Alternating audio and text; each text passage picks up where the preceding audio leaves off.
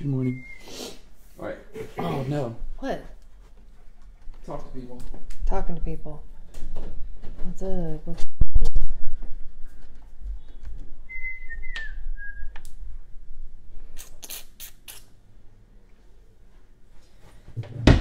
Let's see. Will you grab my water, please? Leoties. Good morning.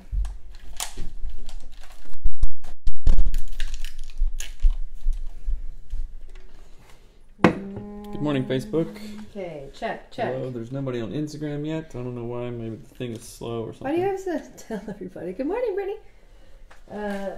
Okay, stool, please. Stootle. Littles. Okay. We should have told people we were going live. That would have been helpful. Good morning, guys. Okay. You ready? Hold on. Instagram's not working? Thank you for telling us. Maybe we will just end it and start over. End it. Thank you. End live video. End live video. Okay, one second. What do I do? No? No. My only option is to share. Oh. Okay, now we will try. Okay. Let us know if that is working. Thank you for letting us know it wasn't. Why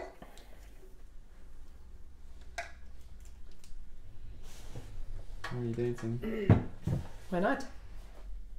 Check. Hello and welcome. My mic sounds lower, but I don't think it is. Hello, check. Good morning. Are you ready to record? Good morning. Hello. Check. A little bit louder on your end. Hello, check. Good morning. Okay. Good morning. Thank you, Brad, for telling us it wasn't working, because now it's working. Yeah, very helpful. Okay, what do you want to do? What do you mean? Just dive right in. Got it. Are you ready? Or what's up? I'm going to try to do a tagline for the podcast. Go ahead. I have to read it when I say it. All right. Okay. And we're going to have a little tagline challenge at the end here. Okay, are you ready? I'm excited. Okay. Good morning, everyone. Hello and welcome to the Anatomy of Marriage podcast. My name is Melanie Studley. Good morning. My name is Seth. I am a licensed marriage and family therapist, and today is day 25 of the 100 days of AOM question and answers. And our podcast is a show that is not boring and helps you have relationships that don't suck. It's the tagline. All right. If you're new here, welcome. We have over 200 episodes about all sorts of different marriage and relationship topics. So go check those out. They're awesome and they're very, very helpful. Mm-hmm. We do 4 things every day. We read a review of the day. We do a gratitude and something else, and then we answer questions. But I forgot we're not going to do those today. We're trying to change up our format. It's very hard. So let's jump into the review of the day. You want to read it? No, because we aren't done yet. This show is brought to you by audibletrial.com/anatomy of marriage. We're reading books every single day. We want you to as well. Audiobooks. We want you to have an audiobook free on us. Go to audibletrial.com/anatomy of marriage. Okay, let's read the review of the day. All right, it says, I used to love this podcast. Ooh. And I still do. My wife and I find ourselves recommending this podcast to friends more than we talk about our own podcast. Whether single, married, separated, I believe everyone can benefit from looking at relationships more intentionally, and the tools Seth and Melanie equip listeners with are beneficial in any relationship. I love the daily live show. It's a great way to start my mornings and to be mindful in the ways I interact with my wife and become increasingly aware of potential pitfalls to avoid. Keep up the good work. And this was from Josh Mozig. Thank you so much for your 5-star review. It's so awesome. Yeah, thanks, Josh. Go check out his podcast as well. I believe it's Let God Die. Yes. Right. Mm-hmm. Thank you for that review. And let's just dive right into the questions. All right. Here, I will read the question. Okay. How have you seen routines shape your marriage and shape your life differently? I'm trying to implement some daily rhythms like yoga, reading, running, or walking outside, but some days feel harder than others. I've been reading Mel Robbins' book. You recommended 5-Second Rule. Awesome. Hopefully you got it on audibletrial.com. And it's been helping me. You did not put my phone on Do Not. Don't bust me. Ugh. Okay. I hope Facebook is still working. That's to very our frustrating. awesome listeners' question. Let's see. But some days feel harder than others. Yes. that is going to be a perpetual thing that always happens and will never stop. Mm-hmm. When you are trying to do something different, it's always easier on some days. It's always more difficult on some days, and that is part of it. The only way out is through. The only way to something new is through, and I want to give you encouragement to understand that at the top. So I find it helpful, and I've been working on tweaking a routine for a couple of years, to be honest with you. I find it most helpful that my current routine is wake up early, do a gratitude journal, do the high performance planner journal, plan out my day, and then drink water, go to the gym, come back, drink more water, do this, and plan stuff out. Just plan it. This is what I'm going to do. This is what I'm looking for all day. That's routine. Mm-hmm. I say one of the things that's been really helpful, because the first thing you said is how have you seen routines shape your marriage and shape your life differently? Routines have changed us as humans completely. So I think the first time I started really doing a routine was when I found the Miracle Morning by Hal Elrod book, and I don't even know if I listened to the book, but I heard him on a podcast or something. So I started doing the Miracle Mornings, and it's like gratitude journaling, how you envision your day, other things like affirmation. Yeah, there's reading, there's writing, and it's extensive. Exercise. It's well known. Like you can just Google Miracle Morning Hal Elrod, and you'll find that. But when I started doing that, it was super hard to figure out because it was just I wasn't used to it. The only way that I can sustain a routine is that the best ways I can sustain a routine, not the only way, but what I find the most successful for me is early morning and then late at night. So for example, I really despise working out in the morning. I don't like how it makes me feel. I just feel terrible for the rest of the day for some reason. I love, however, working out at night. I love working out like right before bed for some reason. And I can build that into our routine because our kids can do it with us. So we actually have a gym at our apartment that's awesome, and it's open 24 hours a day with a little like fob thing you get. So I go down there with the kids and we just exercise. Like you can't even do that at a normal gym. And it is so fun, but I only do it in the evening, nighttime hours. But I get up at like 5 every day, and for probably an hour, I make coffee. I do my high performance planner from Brendan Burchard. You can read. He also has a book, High Performance Habits, on Audible. You can get that. But so I do my stuff early morning, late at night, and I schedule out my day in my high performance planner for things I need to get done. I also take like sticky notes at the yin yang. I make sticky notes to help myself. I'll put sticky notes on the cabinets that are like, drink a freaking smoothie. Don't eat a peanut butter and jelly sandwich, right? So habits, you got to figure out what works for you, and it's a process, but make it positive. Like, yes, because there are going to be days where you're like, this is the last thing I want to do, but make it positive. Include things that really bring you joy into your habits. Like if you love to rock out to, let's say, I don't know, the Trolls soundtrack, and put that into part of your habits and make it a thing that you do every single day. So yeah, habits have literally changed who we are. Yeah, and it takes a little while to tweak them. Like with diet stuff, I've tried a bunch. I figured out what works for me, what makes me feel good. And sometimes I just don't want to do it, so I go back to another one that works for me. So it's kind of it's a very much trial and error process. I guess I should have been saying routines, not habits. Yeah, keep it up. So Paul says, make it positive and easy. Yeah, make it sustainable. Don't be like, all right, I'm dropping everything and I'm going to work out 5 hours a day. Obviously, that's not going to work. And Paul knows what he's talking about because Paul has been changing his routines like crazy. Yeah. Paul, and killing it. Those before-after pictures, you're looking good, bro. Smoking hot, man. You're looking good. Okay. I had to close the screen of my computer. I was like, Paul! Just kidding. Anyway, all right. So here's a question. Do you have any tips or resources that will help a couple decide what type of marriage counselor or therapist to see? Are there any guidelines around interviewing your potential therapist to make sure they are a good fit? And is this even a thing? Background, my wife and I have decided to see a counselor, and frankly, we were overwhelmed by the number of different types and what was the right fit for us. So I appreciate that, Melanie, you put all these notes there. No, but it says, just looking at one clinic near us, the different practitioners had a crazy amount of alphabet soup behind their names. So we have LMHC, ATR, ARNP. Yeah, don't read them all. There's a ton of credentials. I am an MS, Masters of Science / LMFT, which means Licensed Marriage and Family Therapist. And also I'm an Masters of Science. An EMMHS, Ethnic Minority Mental Health Specialist. So I didn't even know that. Nobody knows those things unless you're in the field. And this is a very normal question. And to find a good therapist, you absolutely have to have rapport.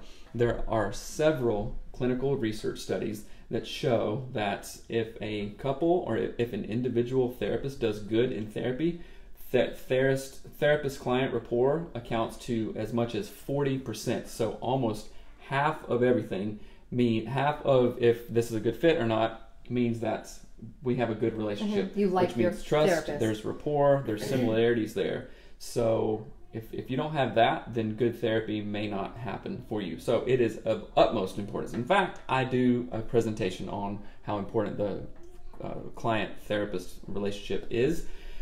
So sometimes it takes a couple of tries to find a good therapist. So don't be discouraged if the first, what? You're holding your microphone literally like this. Oh, sorry. Anyway, it takes a trial and error to find a good podcast partner too. Anyway, I don't know. You totally sidetracked me. So let's see. Well, you talked about clinical therapist or therapist-client relationships, and right. Don't be discouraged if the first 2 times you go to a therapist, they may seem weird or wacky, or you may hit it off just like that. If that's the case, then you're lucky. But don't let that get into the way of you guys going and seeking therapy, because it is. But how do you important. start? That's what they're asking. So, and here's the things that I'm seeing stand out is I see the word certified and licensed. What's the difference? Okay. It's different for different states, but what you want is a state licensed person. So a licensed counselor, licensed therapist, licensed psychiatrist, whatever. I suggest you go to a licensed marriage and family therapist if you're interested in doing couples work. And most places you should just do a Google search, marriage counselors in my area. They'll have individual websites. Read where they went to school, what they're about. I would suggest that people who go to non-online universities for master's degrees have a different level of education than an all online degree. I know that's controversial. Wait, say that a different way. Yeah, so if they went to school at like some school, and you can look up the school that they went to, is it a brick and mortar school, or is it an actual I got my degree online? That's just a lower quality, in my professional clinical opinion, that's a lower tier. An online education is not as high quality as a real school where someone is walking through a door and has a teacher. Yes. Okay. Brick and mortar.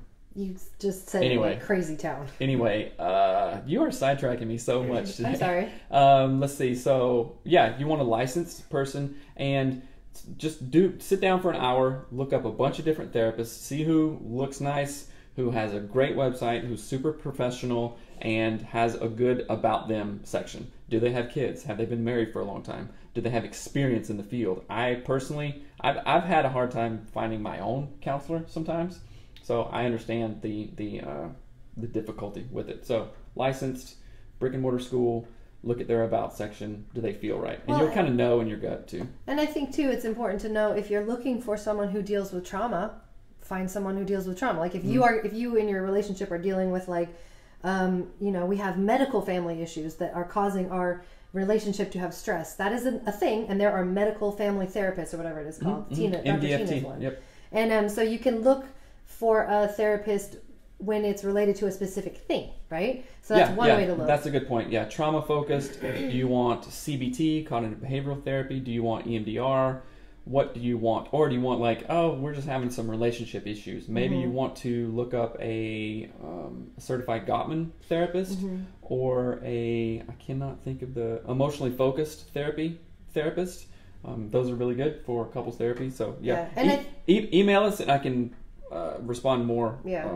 There's also another thing too, because Dr. Tina does ASEC certification, American Association of Sex Educators. Sex therapists. But so that's certification, not licensing. So that doesn't mean it's bad though. So there's lots of ways to figure it out. But you have to be licensed in order to be certified in certain things. Oh, okay. Right. Great. So and the other way too is that you can find counselors through other counselors' websites. Like Dr. Tina has one on Northwest Institute on Intimacy. It says find a therapist. Like if you are looking for sex therapy, you can find an ASEC certified therapist. You can go to Therapist Finder. I think it's therapistfinder.net as well. Or Psychology Today. That'll give you a million things, and that's even overwhelming for me. So but that's a really great question, and I think it's do people do Yelp reviews? Are there reviews of therapists? I'm sure there are. Yeah. No, maybe you could do that. I wonder if we have Yelp reviews. I think you have to be a business, which we kind of are. Okay. Hey, Seth and Melanie, just wondering if you guys have done a video regarding the topic of growing your family, i.e., what to do when you can't agree with your spouse on number of children you want. Is this something you two ever struggled with? I think it would be really helpful to hear how other couples have navigated this topic. It's causing my husband and I a lot of tension lately. So, okay, I'll tell you this. The number of kids that you guys can't agree on isn't your problem. Oh, goodness. You're going right for the jugular. It's true. It's like, I want 3, I want 2. Oh. Well, that's not exactly And true. I don't want to be insensitive to that, but I would want you guys to, like, okay, what is it? Does the husband have stress or the wife have stress about, like, I don't want 4 kids. What it is hard on my body. We can't afford it, all these things. Or are you looking like, well, I want more kids because that was my family of origin and it makes me feel like whole or I've accomplished something, whatever. So, what? I don't know. It's not quite, maybe it's not quite as black and white as that. Because I do think there is a level of, like, sometimes you just have different opinions on different things. Like where you live, what kind of home you want to live in. Actually, this is something that we're talking about right now because we want to build a house. And that's going to take a really long time, and we have to figure out what kind of house we even want. And we don't have the same, we thought we were on the same page about it until it came, like, to actually picking a house we want, and, like, designs and different styles. And what Seth wants is really kind of not what I want. And so what I would say is remove yourself sort of one ring from the immediacy of the thing you're talking about. So it's not like, well, I want this and you want that, so then what? It's go one ring beyond that and go, well, what is the factors behind him not wanting this house or wanting this house? What are the factors behind me wanting more children or less? And let's examine the sort of non-emotional part of the conversation. Let's get out of the emotional state, examine it, make a pros and cons list. We do that stuff all the time. I pull out whiteboards, we make lists, we go, if we do this, this is what happens. If we do this, this is what happens. That helps me feel sort of more secure in our choices, even if it's not exactly what I wanted. It helps me feel like, oh, I understand what he wanted. So it's a matter of understanding one another, understanding the motives, understanding maybe the fear or the desire behind it, and getting to the root of it, as opposed to just looking at, like, the trunk of, like, just how many kids. That's kind of not the question. It's what's below that. Financially, in the house you live in, does it impact your other children? Do you have other children? Like, those kinds of conversations need to be happening in a healthy and productive way that is, like, life-giving, but also really addressing the kind of the deeper stuff there, but it's not necessarily negative. I would like to see the use of the clearing structure on this. When you say you don't want more kids, I feel XYZ, and then you go down the whole list. When you say you want more kids, I feel panicked, not knowing what to do, XYZ, and I would use that around that. So I think a lot of the things that you said would ring true in this situation. The number of kids isn't the exact thing. That's like the forefront thing, just like, I want a log cabin. Well, I want a Scandinavian design house. That's not the thing. It's like, well, why do you want a log cabin? Well, because it's homey and it feels comfortable and warm. Yeah, let me say that when you understand the why, the what changes, right? When you understand, like, if your partner wants only, like, let's just say if we were talking about having another kid, let's say Seth is like, I only want 3 kids, but I'm like, oh, I really want 4. So why do I want 4 kids? Maybe it's because I really love babies. I want to have a baby around and a blah, blah, blah. But I'm not thinking about, well, they turn 10 one day and then they want a phone and then they get mad at you when they can't have a phone, right? And so, but maybe Seth is thinking, I don't want another child because that means this much health insurance costs, or that, he might have an entirely different, unrelated, not related at all to what I am thinking list going on in his mind. And once I understand his why, his what will feel different. And once he understands my why, my what will feel different to him. Hello from Western Australia. Hello. Hello. Let me see. Can I name 2 cities in Western Australia? Perth and Cairns? Maybe? Cairns. I don't know. Corn on the I don't cob. know. So, but I do want to say, someone wrote, how do you feel about the apps for therapy? Okay, so therapy cannot be substituted by an app or books and stuff like that. I do like the one, I can't remember the app's name, but it's like you have access to a therapist that you can text back and forth. That one looks pretty cool. There's also online therapy that I've been looking into recently to do, not to go through. Perth, yes, you were right about Perth. Yes. So smart. What about corn on the cob? Was he right about that one? Parents, I'm not so sure about that one. Probably not even pronouncing it right. Anyway, on therapy apps, like I think there's I cannot think of can think of cities in Western Australia, but I can't think of an app that is more applicable to my life. That's funny. Anyway, yeah, I think they're good. It's definitely not a substitute for real therapy and for online therapy. So that can be in support. It's kind of like medication. Medication is good, and medication even works better when it's paired with real therapy. But medication alone without the therapy, I would not advocate straight out for, just like this app. I have lots of thoughts on that, though. If I can speak on that, I would love to. One it's of your the show. things that that's right, it is my show. One of the things that I think about apps specific, and why I have a lot of passion about this is that we're developing an app right now that is essentially like a therapy-based marriage app, but it's not going to feel like it. And one of the things that I don't think people realize is they go to therapy maybe once a week, maybe every other week, maybe once a month. And they think that talking about the thing that's the problem is going to somehow make it go away. In some cases, if you're talking about trauma once a week with someone and it's a past trauma and you're just processing it, that can make it go away. But the thing that people don't realize is it's the behaviors literally every single day that kind of make up what happens after the counseling or what happens with the processing of the trauma or with the relationship. So what is so amazing about the app concept is that you essentially have a therapy-based concept, like the Gottman research saying the 4 horsemen of the apocalypse, like don't nag your partner or whatever.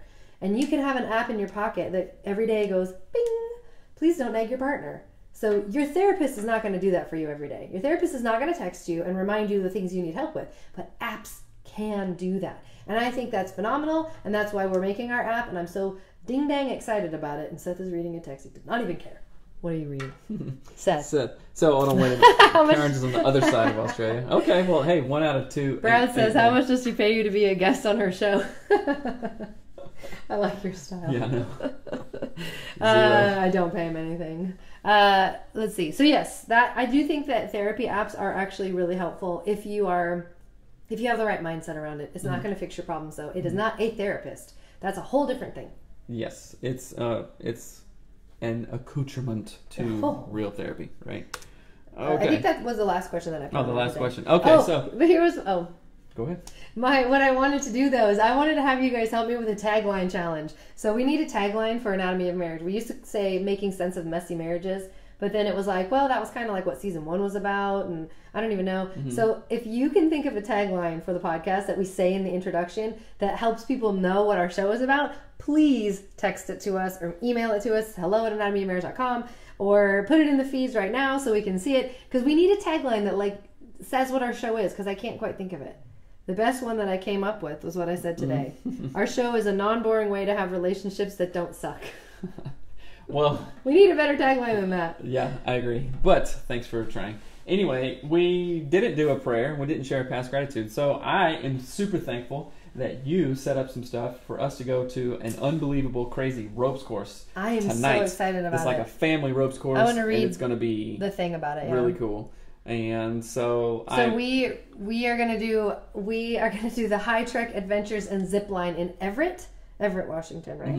And so we're super excited. The kids don't even know about it yet, and I kind of finagled this thing with the whatever, it doesn't even matter, but we're going to share it later. So hopefully, we got free tickets to go. You will see us on Instagram and Facebook sharing our high ropes course adventure on High Trek Adventures and Zip Lines today. It should be awesome. Okay, you guys are awesome. Let's pray. Thank you, Creator, for this time. Thank you for the blessings that you have given us. I pray that our listeners and couples find this to be helpful as we do. I pray that we all do the hard work to get through things and to make it out on the other side and be better for it. Amen. Amen. And okay, remember to go to audibletrial.com/anatomy of marriage for your free audiobook on us. It could be a $25 value, $20 value, what? We hit 700 reviews today! Yes! Yes! Woo. So thank you for reviewing the podcast. If you love what we're doing, if it's helpful for you at all, please rate and review it on iTunes. Thank you so much for 700 reviews. That is so flippin' cool. It's rad. I love it so much. All right. Thanks, guys. You're awesome. Peace out. Catch you Monday morning. Have a wonderful day. We'll see you at our High Trek Adventure zipline tours. All right. Bye. Bye. Yeah. What's up, guys? Yeah. Post show. Think of the Post show. taglines. Yeah. Need help there. Think of the lines. We love you guys. Have an awesome Saturday, and catch you later. Bye.